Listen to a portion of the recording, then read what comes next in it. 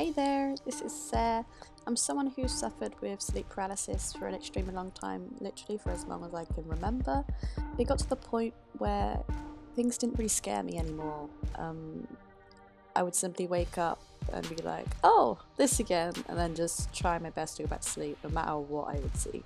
If you're unlucky with sleep paralysis, you tend to dream while awake as well, so you have hallucinations.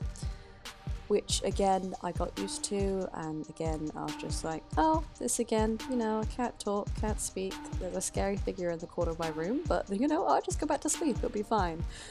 And this continued for years and years to the point where I just didn't care anymore.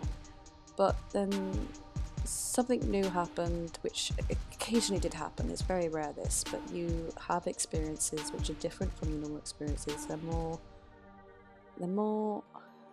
how do you explain this? They're more interactive, I guess. Rather than just seeing things, you have sensations of things touching you or things tugging your hair, things sitting on you. That kind of thing. The general thing when you read up on sleep paralysis is what you get. But generally, I am a sort of sleep paralysis person where I would just see things, not so much have interaction. It's very rare I have an interaction. So after years of just seeing things, I'm thinking, I'm safe. I was wrong. So one night I woke up and I was just like, okay, can't move, can't talk. That's fine. I'll just go back to sleep.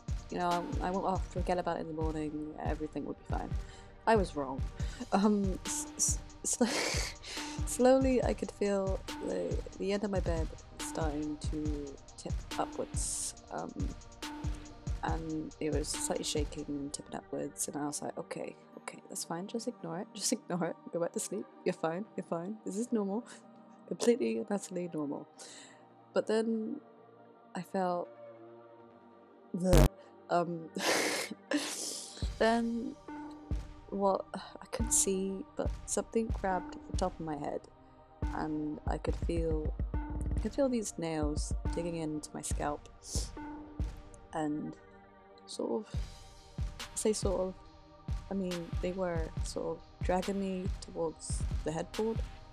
And I had like a metal bed with bars, so combined with the bed tipping up and being dragged toward the headboard, yeah.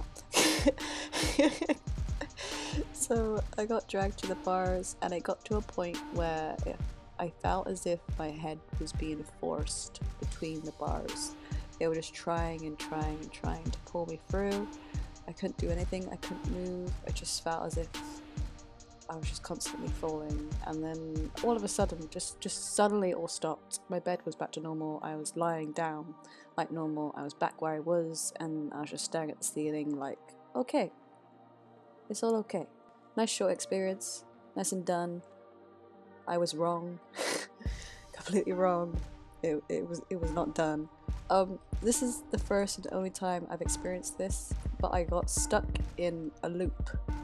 And what I mean by that is that this kept happening over and over and over again for what literally felt like hours. The bed would tip up, it would shake, nails would like pierce my scalp, drag me towards the head bars, and then suddenly I'm flat. The bed's flat again. The bed's level again, and then it would repeat over and over to the point where I thought I was going insane. And this was new, very new. I had never experienced this before. I had other interactions, which I'll talk about another time, but this shook me up. After years of nothing affected me, this really shook me up. It was terrifying. Absolutely terrifying. I saw nothing. It was just... I felt them holding on, I guess. But all's well in the end, I guess. So that was that. Lovely to talk with you. I'll see you again soon. Bye.